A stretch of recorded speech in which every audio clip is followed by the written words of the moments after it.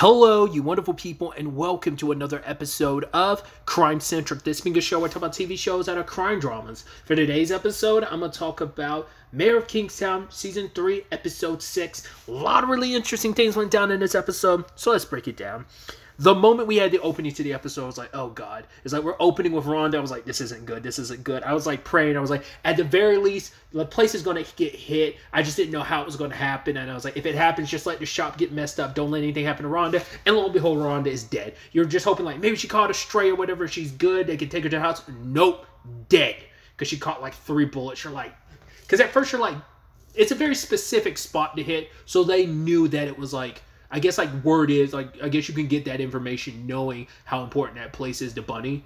Yeah, because I keep saying like Rhonda was his sister. I feel like she was, but maybe I'm misremembering. Maybe it's like a cousin thing. Whatever the case may be, that's Bunny's family, and obviously it's like, damn, dude, that sucks so much. Especially because you're almost like, well, last episode was setting up the death flags because she was talking about what she wanted to do for her plans for the future, and it's like, yeah, you make plans, God laughs, you know.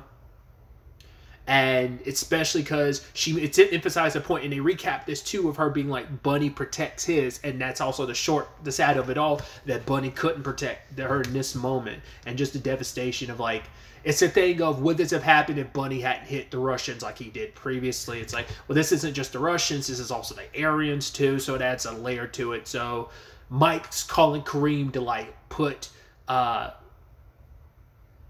Callahan in Aztec just to get him away from everybody so he's not able to kind of dish out orders. Granted, it's like if it's going to happen, it's going to happen regardless. You might be able to kind of at least slow down the process a little bit.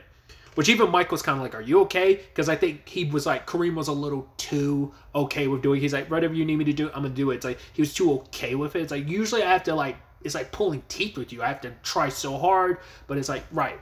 He was just so compliant in this episode. But also, like, was his left eye jacked up? Like, it looked like he got hit or something, like punched or something. Or, like, looked like he had a cut on his face, or maybe just his eye was blacked up a little bit. I was like, what?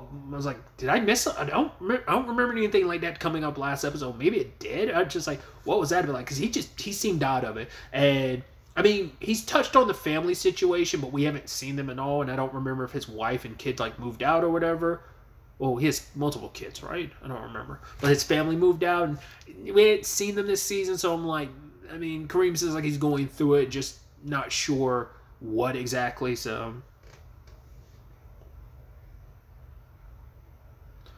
Then there's a whole situation where, like, Carney's meant to find out how the Aryans are managing to get, like, drugs in and stuff like that. It's like, how are they doing that? And it's not making any sense. And they've checked the places, they've checked all the people, but somehow the Aryans are still making a move. But it turns out they're doing it through, like, the bumpers. Because Carney noticed, like, wait, to change the oil, you don't need to take off the bumper. So I guess it's like they were checking underneath the cars. It might have been actually in the bumpers themselves, or something like that. But it seemed like that would have been what it was, because Carney figured it out. But the problem is Carney's kind of off. Well, he got this information to Mike, but he got roughed up because of some of the guards that are on duty that work with Callahan. We kind of knew what time it was when they were kind of making a point with Raph, when it was him and his wife, or his SO were talking about him and his son, like after everything with Rhonda.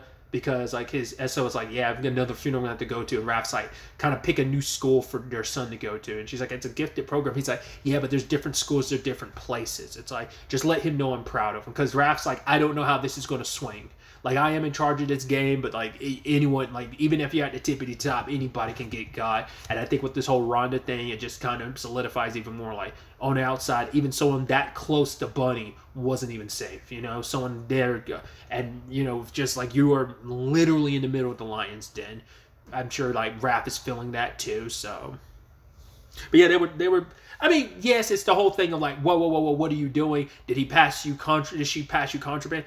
I get it to some extent, but once again, they were also, like, starting shit just for the purposes of, like, putting Raph in, like, AdSeg himself, I think, because I don't think that's his cell. I think he's probably in, like, I don't know if AdSeg, I mean, it's, like, it's the segregated cells. It's, like, I don't know if that's supposed to be the same thing as solitary confinement or not. It might not be. It might be something similar. Maybe it's in between Gen Pop and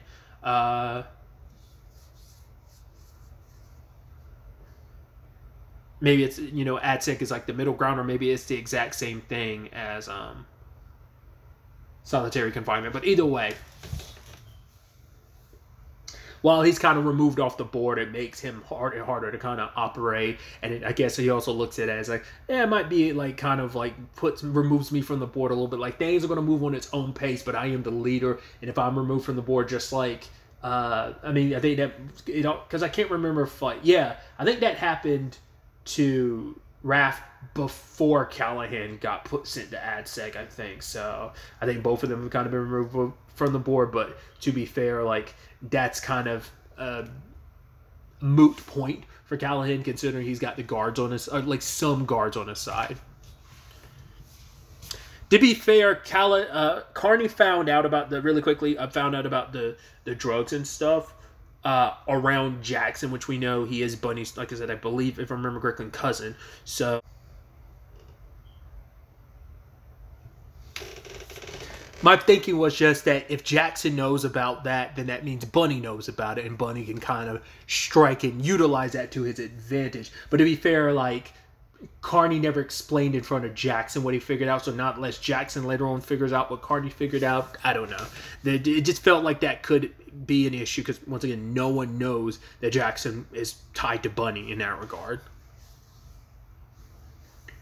But yeah, Carney got the living crap beat out of him, so I love the whole thing of like, oh, who do you work for? And it's because it's like, oh, I can't believe you're taking orders from Kareem. But I'm like, who is it supposed to be that he works for? It's like, I guess like as a white prisoner, you're supposed to work for Callahan. I guess that's what that's supposed to mean. It's like, well, he was like, who do you work for? It's like, Carney's probably like, at what point did I ever say like I was cool with you bastards? You're all prisoners to me. Like, I got no allegiances to you. Like, this job is my job, and that's where my allegiances lie.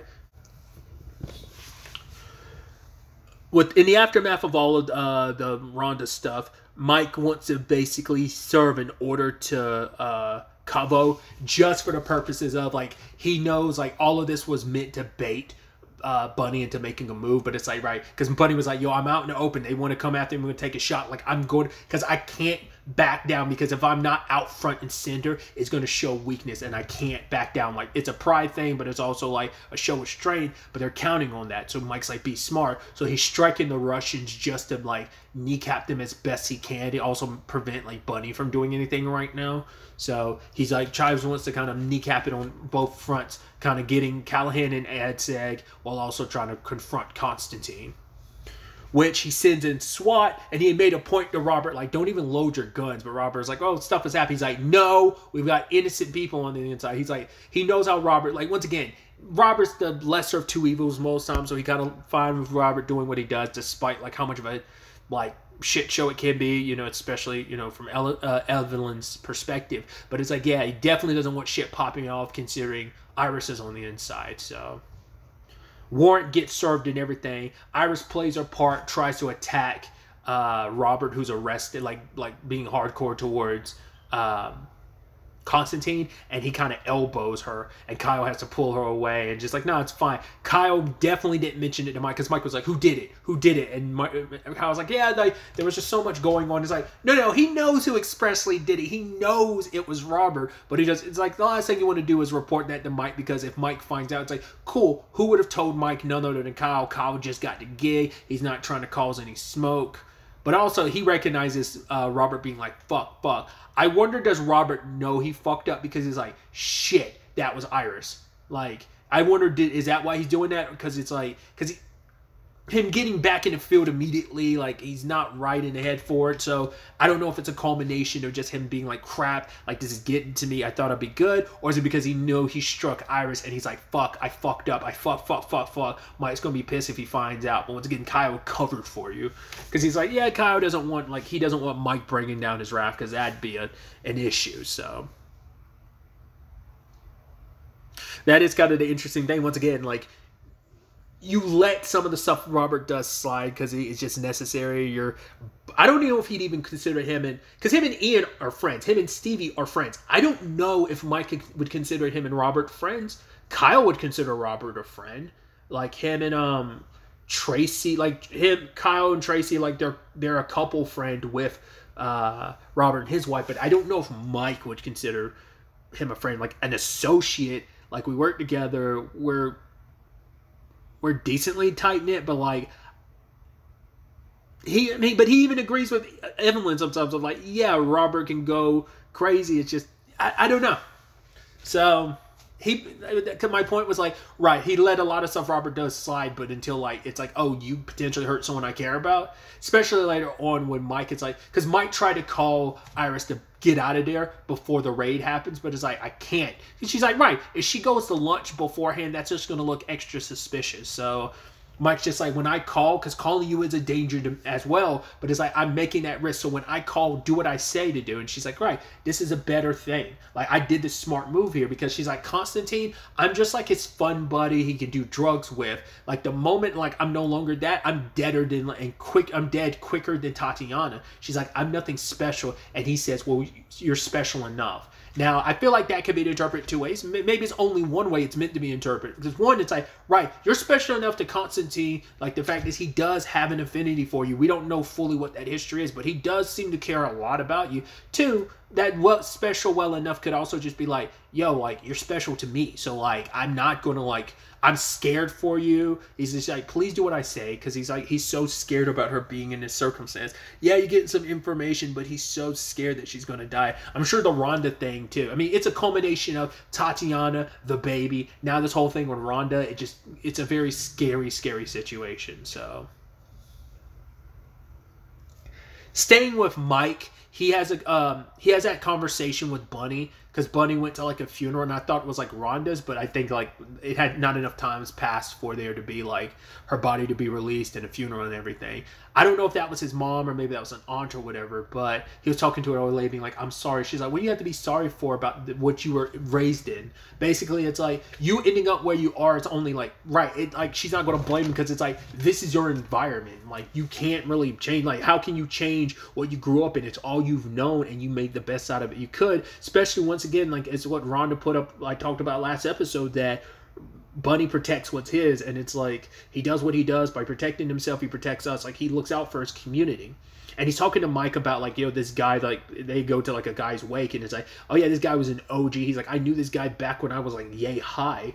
And he talked about this guy, like he did a lot to protect his family. He grew, like he survived this, like being in the gang world. He raised his family. He sent them off, but he stayed. And what happened? Home dude died of old age. That's a blessing. The fact is, dying of old age is not a guarantee in any aspect of life. But in the gang world, being able to die of old age is a rarity and a luxury. And it's just kind of that thing of like, can you even imagine that? And Mike doesn't say anything. I'm like, I don't even know if Mike thinks about the fact is like, I don't even think it crosses his mind that like, oh, I'll live to be an old man. It's like, no, there's a good chance I'm going to fucking die well before my time, just because of the line of business they're in. And it's just like, it is a thing of like, what kind, like, what a thing to be able to die of old age. And it's like, I don't think Bunny really thinks that's possible, but it's like, yo, this OG did it. But now it's like, yeah, like, you know, Rhonda, not even directly tied to this, still doesn't even get to die of old age. It puts the whole mortality thing into question, and it just kind of makes you go like, right, I might not have the reach I thought I could, because I couldn't protect what's important to me. There's a lot running through Bunny's mind right now. And I love too that the entire scene, like, Mike is quiet. He doesn't say anything. He's just there trying to support Bunny in whatever way he can. He knows like, yo, like nothing I can say will matter. And it's also like Bunny also knows and means a lot for like Mike, considering like, right, you've lost a brother and the mom. So it's like, it, you know, I think just the company, the friends that they are, just that in itself is enough. So we had Stevie and Ian taking their crack at Constantine, specifically throwing out the whole baby situation. It's like, right, because he didn't just shoot Tatiana in the head. He did a couple body shots and then finally shot her in the head, just a double tap, and left that baby in there. And the baby was chewing on his own hands to survive, you like piece of shit. And he was like, oh, like, I forgot how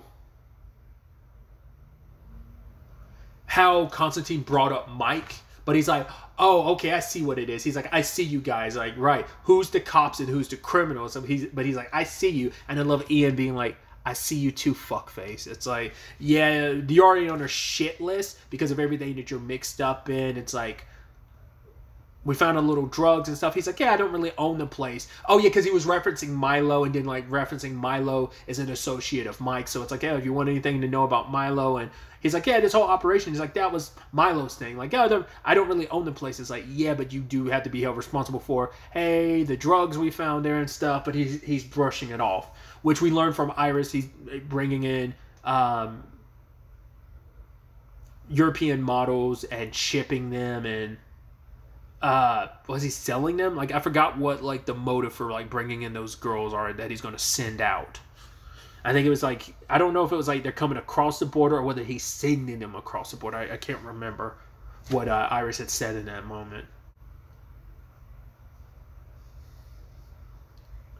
Mike also has his talk with Callahan, and he's trying to get Callahan to back down. He's like, cool, you made a deal with the Russians. You didn't let me know about that. So it's like, right, I'm trying to keep some form of balance. But Callahan's like, bro, there's never been any balance to all of this. And he's like, yeah, before you came to Kingstown, we got pretty close. He's like, no, before you came back to Kingstown, we did. And Callahan was like, no, you didn't. And he made this whole, what was it called? The Ecotone. It's basically where two living communities come together. As he used, he was like, the fields and the forest are like the mountain and desert. He's like, it's the luscious place, but it's also like where predators hunt. It was a whole conversation about predators. It's like, right, you know, when this is all said and done, Constantine's going to kill you. He's going to get rid of you because Constantine will eat his own. We've seen it.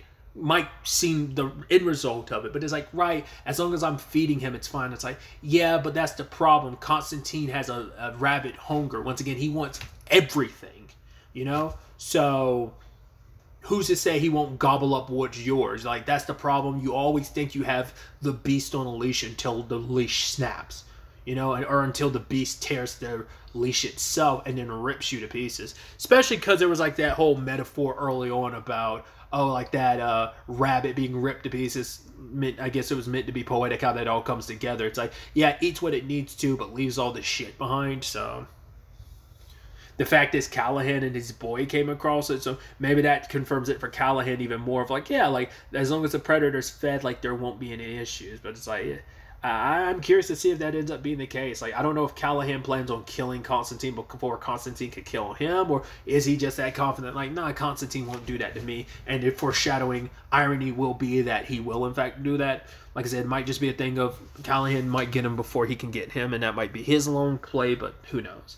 You kind of just like want Callahan to get his. You want Constantine to get his, but in what shape or form that's going to come, we'll have to wait and see. But essentially, Callahan laid it out to Mike. It's like, you want things to kind of be okay, then you need to hit Bunny. You need to make sure Bunny kind of loses some of what he's got because he's gained too much ground. So we need to kind of nip that in the bud. Or you let me run things my way. And it's like, Mike's not going to let that happen. It's like, I'm not going to let you have your way. He's also not going to hit Bunny like that, considering it's like, well, you know, Bunny holding it down like he did last season, going along with the other leaders, going to prison and stuff. But also, it's like, he's tight-knit with Bunny enough, especially after everything Bunny lost this episode. It's kind of like, I'm not going to do that, especially not for you, Callahan. So, placating you just for the purposes I'm trying to figure out what you want so we can get you the fuck out of Kingstown and deal with you in whatever shape or form that might mean. So he's basically telling Mike, he's like, you have to make a decision, because Mike has to make the decision or the decision is going to be made for him as things are going to continue to sprawl out from all of this. So it's definitely going to be interesting. Oh, I was about to wrap up, but I completely forgot there's one more storyline I want to talk about. That's the situation with Tracy. She interacts with the that prisoner she met last episode, the one that's pregnant, and my assumption was like, right, the guard she killed is the baby dad. I thought they like straight up did hook up, right? I think they did. I know she said afterwards like, oh, he assaulted her, but he didn't.